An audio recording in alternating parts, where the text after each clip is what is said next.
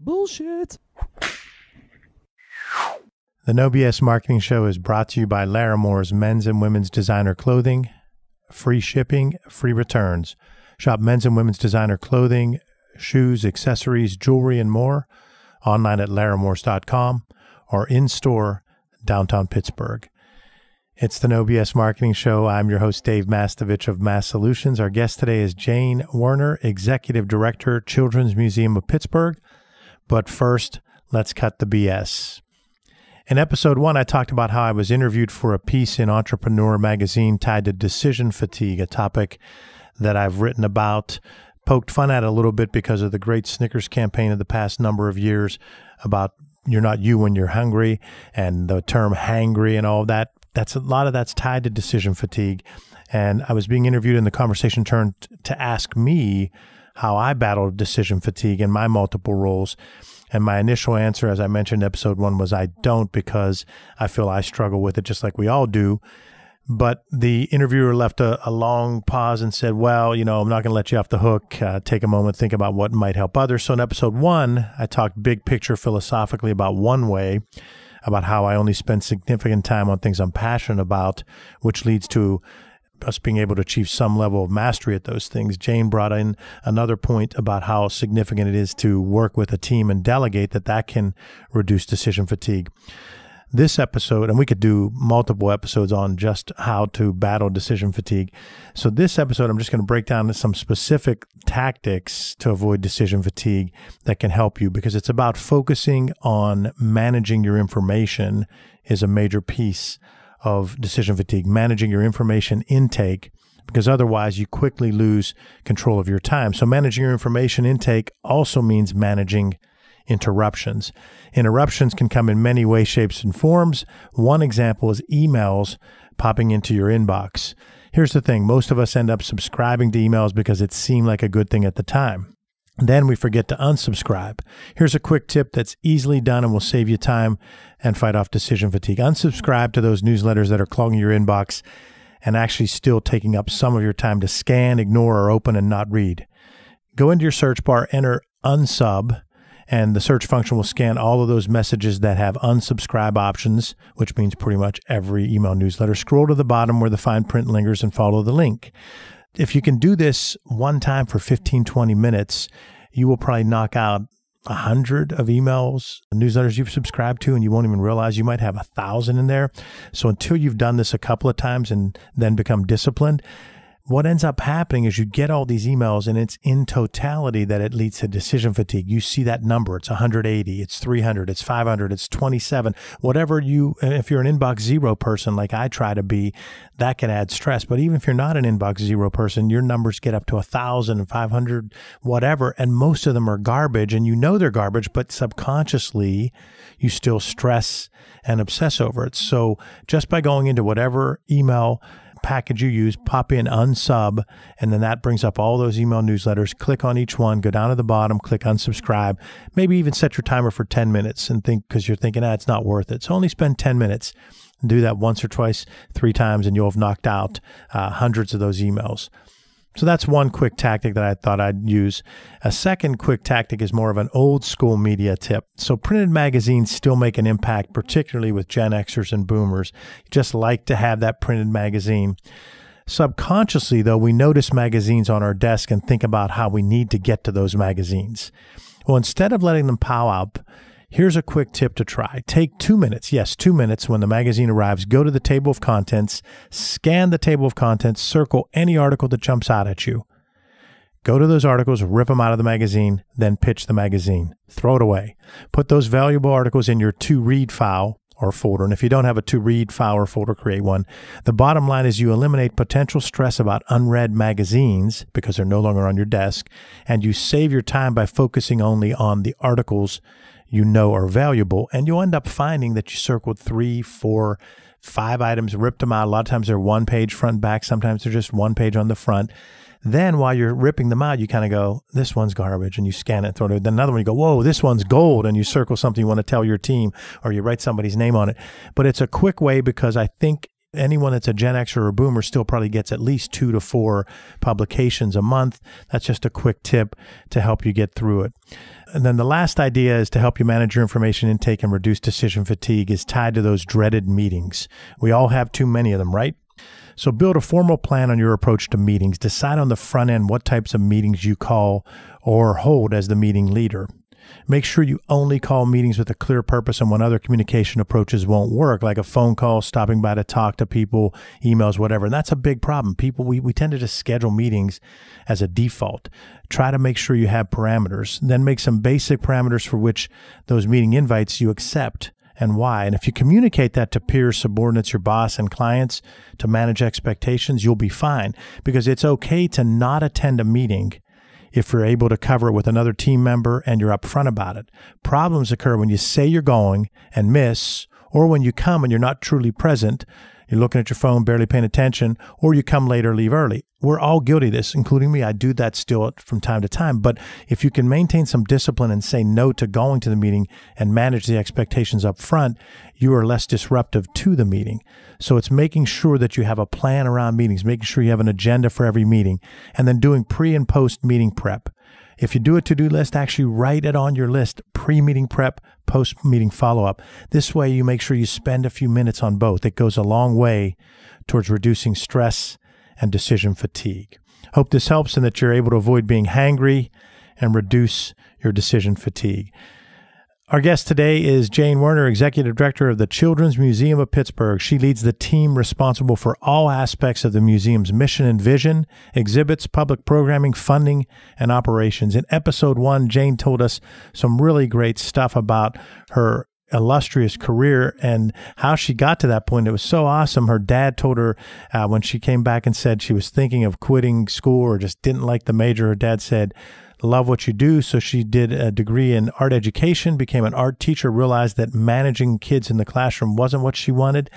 Serendipity, whatever, she ends up on Wall Street working for a Japanese firm where she's the only American there, gets some great experience there, comes back to Pittsburgh, ends up working at 3 jobs at once, a film editor at WQED, the Buell Science Center, and she sold Samsonite luggage. She mentioned to former Steelers backup quarterback Cliff Stout, made a big sell for her when he got traded.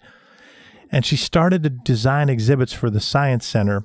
And this just led to her continually getting passionate about this exhibit development and so forth.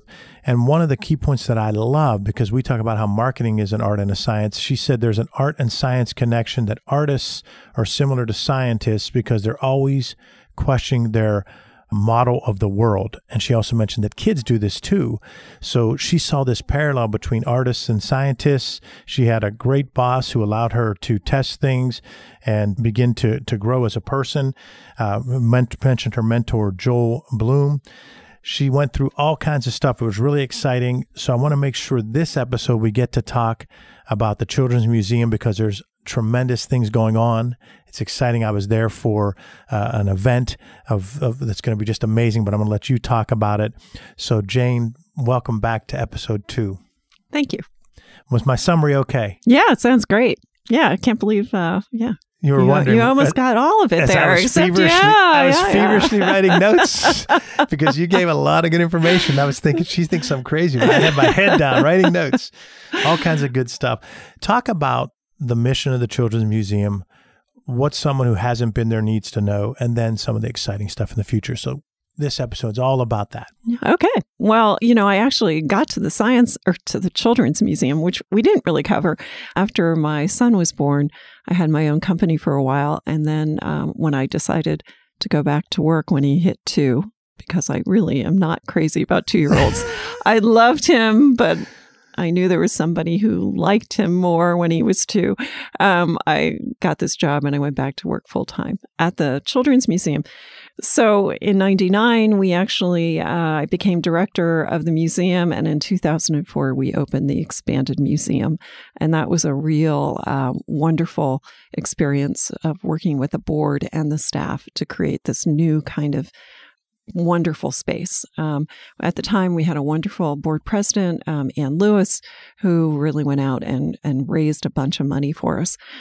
So with the help of the foundations and with the city of Pittsburgh and the state, we were able to raise it was about $28 million, $29 million. The year before we opened at the Children's Museum, we saw about 86,000 people. We had done a market analysis that said what would be the top number we could get at the museum that we based all of our business plans on. And they said that if we expanded, we would kind of settle in at about 150,000 people a year. So we based all of our business plans on that. We opened in 2004. We did see 150,000 the first year, and then attendance just kept going. We now are at about 305,000 people a year in the museum itself. We see about 50,000 people through our outreach program, and we see this is the hard one to believe, we see over about 1 million people a year through our traveling exhibit program. So that all kind of happened. That 2004 expansion kind of set us on our way to becoming kind of a well-known museum in the museum world, actually, frankly. So you get to 350,000. 305,000. 305,000. So when you're at 305 and you're saying that makes you in kind of it's mid-range. Mid-range? Yeah, museum. Okay, so what would be one that is the top tier, and how many would they see? So the Indianapolis Children's Museum actually sees probably 500,000, maybe even more. But they are both the Children's Museum, Science Museum. I mean, they're everything. And they are also funded with Eli Lilly money. So they have a very large endowment. It's a little bit different model than ours. The Please Touch Museum in Philadelphia is also very large, physically large, and they probably see about 500,000 people, something like that. So you can tell that we're kind of in the mid-range there. But you grew almost 2.5 times what they thought you would get to. Right. And we actually grew even more than that, if you actually consider that we were only at 83,000. It's incredible. So it was incredible growth. What led to that? So it's that you had the new... Great management. No, great board, depending on who I'm talking about. No. Smart. Sorry. Yeah. Smart.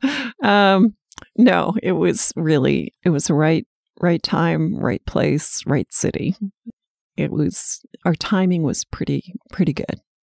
And I think, we're getting to be a younger city. So demographics are working in our favor.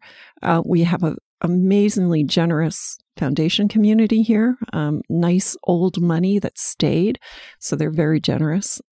And I think that we did something a little bit different than most children's museums. We're kind of different than most children's museums. We actually invested in talent rather than stuff. So we hired people to design our exhibits and programs. It's very unusual for children's museums these days to hire their own exhibit department. And we have a 10, 12 person exhibit department now. I think that's right. We also have our own department of learning and research, which is also highly unusual. And so we actually have learning scientists on staff that look at everything that we prototype to make sure that it works. So we're very much interested in designing experiences that are impactful. And that's a little bit different than most children's museums these days. They hire consultants to come in and design exhibits, and even to do their learning and research. So, we've been very fortunate in kind of growing this museum into kind of a learning institution. That's been terrific. Talk about the traveling exhibit. The traveling exhibits is actually something that we started a while ago, but really took off in the last three years. We have a business development department and design. They're actually combined. And we have 7 traveling exhibits out on the road right now. So they range from our Love and Forgiveness exhibit, which is one of my favorite exhibits we've ever designed, to Daniel Tiger's Neighborhood, which is the reboot of Mr. Rogers. How People Make Things has been on the road for something like 12 years. That was the National Science Foundation funded exhibit. We did Eric Carle, the Very Hungry Caterpillar author. That exhibit is booked for 10 years. And we opened the Mo Willems exhibit on Friday. And Mo Willems is the new Dr. Seuss. He's a very funny, wonderful author and illustrator of the books Elephant and Piggy. If you have young children, you know these books, they're first readers, as well as Knuffle Bunny and Don't Let the Pigeon Drive the Bus.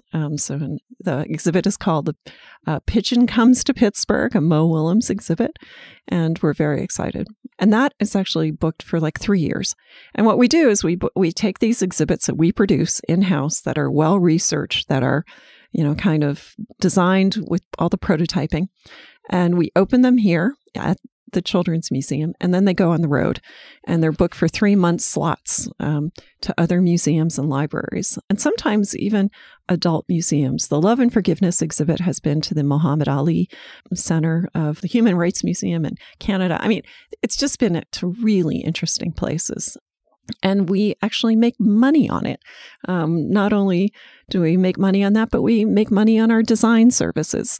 So we actually have been designing exhibits for Children's Hospital, for the Carnegie Library's children's rooms, for other museums across the country. So investing in all this talent has actually paid off on the other end, that we actually have a income stream, an earned income stream that supports the operations of the museum. We're now at about 65% earned, we kind of float between 60 and 65% earned income, which is kind of unusual for a museum. So what's the normal percent? It's more like 40% earned, 60% unearned. So we're very fortunate. And we're very fortunate in being in a fairly strong financial position because we also have been very disciplined about having reserves, building reserves, having operating reserves, having an endowment of $10 million, which we didn't have when I became executive director. Our endowment was $350,000. So we've been very disciplined about raising money. For that, we actually have a growth capital fund, and we have a research and design fund so that we can continue to do interesting work as far as kind of testing ideas. Because we can't fail a museum. You should, we should be out there testing ideas and kind of really being a way for children and parents to learn together. And that's kind of what we're interested in. And the mission, you asked what the mission of the Children's Museum is to provide innovative museum experiences that inspire joy, creativity, and curiosity. And we start every all-staff meeting. Actually, the last person in, if you're late, you actually have to say the mission statement. It's a really great management tool. Everybody gets there on time. So yeah, now it's the last person in has to actually say the mission statement. And sometimes it's like a roller derby. People are like trying to get in so that they're not the last. That's great. Yeah. So now we're embarking on yet another exciting phase of the Children's Museum. We've been doing block by block development. We actually did the expansion in 2004 where our numbers increased dramatically. Then we hopped over and we did the Hazlitt Theater, the new Hazlitt Theater. That was a project that we did with the Northside Leadership Conference and the Warhol Museum and the Children's Museum. We all went together and raised $2.5 million, started a separate 501c3 and launched that theater. And now that's kind of a thriving theater. We then did a big project called the Charm Bracelet Project, which looked at how the arts organizations and cultural institutions on the North Side could band together to really think differently about the North Side. And then finally, we did the park in front of the museum, which opened in 2012, which was kind of a public park that had gone into disrepair. So we raised $6.5 million, and we had a national competition for the landscape architect. And it's a great park. It's a wonderful park. It's become kind of a wonderful place to hang out. The people who bought Nova Place told me that one of the reasons they bought Nova Place is because we stabilized the neighborhood. So we feel like we actually have economic impact in that way. Hey, No BSers, you know I love Laramore's men's and women's designer clothing. It's time for you to take your look to the next level. Laramore's is the place to make it happen for you. How do I know? Because they've helped me for years. You talk about combining professionalism and style. That's what happens when you go with Laramore's. You can shop online at laramores.com or in-store in downtown Pittsburgh. And he looks very nice in his Laramore shirt. Oh, thank you very much. That's Jane Werner, Executive Director of Children's Museum of Pittsburgh. Jane, you were going through a number of things, and I have like about 4 questions, I think, so I'm going to try to remember all 4 of them. I'm going to start with the first one. You said that investing in this talent has paid off with the designers, and you actually are able to make money on the design services with other museums and then places like Children's Hospital. Sometimes that happens through like learning on the process. Other times it was planned. When you were designing this idea of saying we're going to invest in this talent for design services, did you already project that you would sell those services, or did it just happen after you started having some success? It happened after we were having some success. I mean, I suspected that we could actually make that an income stream, but I was more interested in having unique and amazing experiences for the visitors coming to the Children's Museum. It was all kind of a happy coincidence that we could then monetize it. Mm-hmm. Then you went through a number of the different things, the block by block development, the theater, the Charm Bracelet Project. Talk to me about that one, because that's the one I know the least about. Yeah, so the Charm Bracelet Project was actually funded by the NEA. And what we did was we had, I think it was 4 design teams come into Pittsburgh and look at all of the cultural institutions that were on the north side and look at the linkages. So the cultural institutions were the charms.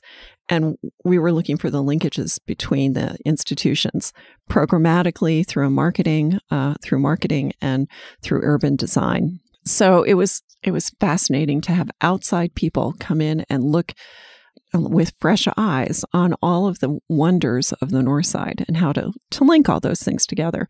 And they came up with great ideas. And one of the ideas was to redo the park because it was the center of kind of the historic Allegheny City. Another idea was to actually do programmatic things. I mean, not only just having like a penguin come over from the aviary to the Children's Museum, but how could we actually work together to link each other? So, we actually came up with this idea of having joint memberships. So there were really interesting ideas that kind of bubbled up from it. And we continue to work pretty closely together. Oddly, when we started the project, we didn't even know each other really very well, the cultural institutions. Now we know each other and we can call each other up and, kind of work together. It has actually kind of morphed into something that the Buell Foundation is now funding, where each one of the institutions takes a grade in the Pittsburgh Public Schools on the north side. So we have first graders. So every first grader on the north side comes to the museum twice. We go to their school 3 times. And then there's a family night at the museum where, in our case, we give them all free memberships to the museum if they show up on family night, so that they can come back again and again and again. So the Charm Bracelet lives on in kind of a strange sort of way. It is an interesting area that there's so much going on the north side that I think a lot of people aren't aware of unless you're right in that demo that maybe is going there. And I admit my own ignorance until years ago. I started going there for basketball at that youth places where my sons were playing in these leagues. But then I met Mike Duckworth, and he's involved on your board. He's our president of the board. President of the board. Great guy. Shout out to Mike. So that leads me to the next question. So the cool event that I came to recently, talk about that, because I just was amazed at what you found when you were tearing things up down and so forth, and what the vision is for that. Sure. So the next phase in our development is to take on the old Carnegie Library. It was the first Carnegie Library ever commissioned by Andrew Carnegie, and it was in Allegheny City, the part of Pittsburgh that was Allegheny City. And it was actually closed, I think it was want to say it's like 2009, 2007, something like that, when the library was built up on Federal Street. We talked about how our attendance has just increased tremendously, and we were looking to kind of expand and think differently. So we have a number of partners that rent space at the Children's Museum who work with or on behalf of children. So Allies for Children, which is a child advocacy group, is with us. Reading is Fundamental. Saturday Light Brigade, which is a radio show for kids. They do more than that, but they're with us. And who am I missing? Oh, we have 2 Head Start programs of the Pittsburgh, 2 early childhood programs of the Pittsburgh Public Schools on site. So we have all these partners, and, we have all this attendance, and it's just crazy. And here's this library building that was closed right next to us, this beautiful building. So we decided to do something called Museum Lab. And the notion is, can we take all of the things we're learning, that our learning scientists are finding out about how kids learn, and can we translate it into the formal classroom? Can we actually help change how people think about education? So in the Carnegie Library, our partners, Reading is Fundamental and Saturday Light Brigade and Allies for Children, along with a new partner, the Entertainment Technology Center at Carnegie Mellon, they're actually going to be moving into the ground floor of the Carnegie Library, this old Carnegie Library Museum Lab. It's now its new name. On the first floor, we're actually putting activities for older kids. We're talking about the middle-aged child, the 10, 11, 12, 13-year-old. And then on the second floor, we are putting Manchester Academic Charter School. And so this is a school that already exists and with neighborhood kids. And what we're looking at, they're going to a project-based learning. And so we're going to be taking what we know works in the museum and seeing how it works with these older kids. We're going to start off with a maker space. The maker movement has been around where it's the intersection of the physical and the digital and how they kind of act together. So it's a little bit of shop class along with a little bit of computer programming and with art thrown in. So we're going to be actually taking everything we've know about the maker movement and translating it for older kids. Very exciting. Museum Lab is going to be the next iteration of who the museum is becoming, kind of reaching up to older kids, as well as having, we're going to open up more space because we're moving our partners into the library, and we're going to open up more space for younger kids at the current facility. So Museum Lab will be its own separate identity, separate from the Children's Museum, because we're going to be working with older kids and we're going to be doing interesting, wonderful, exciting work in there. Great concept. So one little quick story to tell is the interesting one that made some headlines when the workers were cleaning things up and taking things down and getting it ready for the reconstruction. Tell that story of what they found. Sure. So the construction workers, it was a building that was built in the 1890s. And in the 1970s, it was renovated with a lot of drywall. So things were covered up. And when we were taking the drywall back down, we actually found 5 paintings that were kind of in these nooks in the grand room of the library, and they were of 5 authors. So it was kind of interesting. We know who 3 of the people were: Emerson, Parkman, and a poet by the name of Wiley. And then we have these 2 guys that we don't know who they are. We actually have stabilized the paintings and taken them off site, and they're in storage right now. And we're trying to decide what to do next. But it's kind of fun and exciting to find them. Just a really interesting story. And I got the tour of the place where the way it looks now and the vision you have for when it will be done. What is your time frame for all that work to be done? It's under construction right now. It's crazy. It's under construction right now. This school will open in January of next year. They're actually going to make a mid-year move. And we're planning on opening in the spring of 2019. Fantastic stuff. That's Jane Werner, Executive Director of Children's Museum of Pittsburgh. Jane, give our audience a tool that you use to help you become more productive or to help you communicate better. So I'll give some examples. One guest talked about used SEMrush to look at websites of competitors and look at his website. A content creator talked about how they use Google Trends to scan what they can go for inspiration to write something. Other people talked about project management tools they work on with their team that are cloud-based and everybody can communicate easily. It can be any type of tool. One person said Evernote. Any type of tool that you think helps you become more productive or helps you communicate better that you think would help our audience. Whenever I talk to new executive directors, they always ask me, what would be the one piece of advice that I can give them? Actually, I always give them two.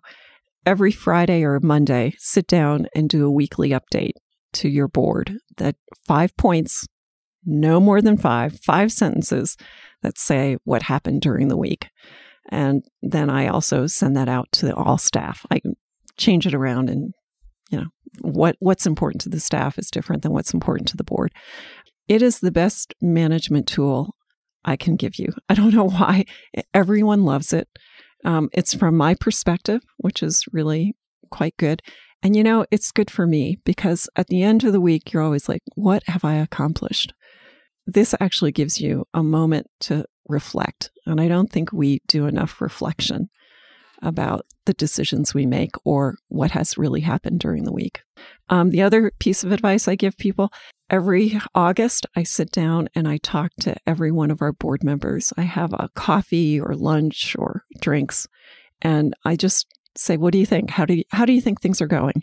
And I can't say enough about how wonderful those experiences are. And frankly, the weekly update came from one of those coffees. It was not my idea. It was actually from a board member. Two great ideas, two great tools. Jane, you've been a great guest. Was there anything you thought that I would ask you that I didn't? Is there anything that you didn't get to go over that you'd like to? Sure. We are still raising money for our museum lab. It's an $18 million project. We have raised 14, and we're working on the last $4 million. So if anyone is interested in having a tour of the space and coming over and helping us, it's all for kids. What we do is really to make the world a better place, and to really think deeply about how we can do that. What's the best way for someone to reach out to talk about trying to meet you and tour the place and donate? Well, you can actually just go to our website, www.pittsburghkids.org, and all the information is there, or you can give us a call at 412-322-5058 and ask for Jane. I'm the only Jane there. So you were a great guest. Appreciate you being here. Thank you. And to our audience, thanks for joining us for the No BS Marketing Show, brought to you by Laramore's Men's and Women's Designer Clothing. Free shipping, free returns. Shop men's and women's designer clothing, shoes, accessories, jewelry, and more online at laramores.com or in-store downtown Pittsburgh. Visit masssolutions.biz for show notes plus additional marketing and messaging resources. Are you signed up for the No BS Marketing Weekly Update? Jane's tool is a weekly update. We want to make sure you sign up for our weekly update. You'll receive timely, valuable ideas to improve your marketing and transform your message. Again, to sign up, visit masssolution.biz. If you email me at dave@masssolutions.biz and tell me your favorite hangry story, or when a friend, family member, or coworker was battling decision fatigue, I'll send you a free hardcover copy of Get Where You Want to Go Through Marketing, Selling, and Storytelling, my first book. Not the paperback or Kindle version, a signed hardcover of the book. Send your email to dave@masssolutions.biz with your thoughts on decision fatigue, and the signed hardcover of Get Where You Want to Go Through Marketing, Selling, and Storytelling is yours. Remember, ask yourself, what's the big idea? And build your story around the answer. It's all about bold solutions, no BS. Thanks for joining us for the No BS Marketing Show, brought to you by Laramore's Men's and Women's Designer Clothing. Free shipping, free returns. Shop men's and women's designer clothing, shoes, accessories, jewelry, and more online at laramores.com or in-store downtown Pittsburgh.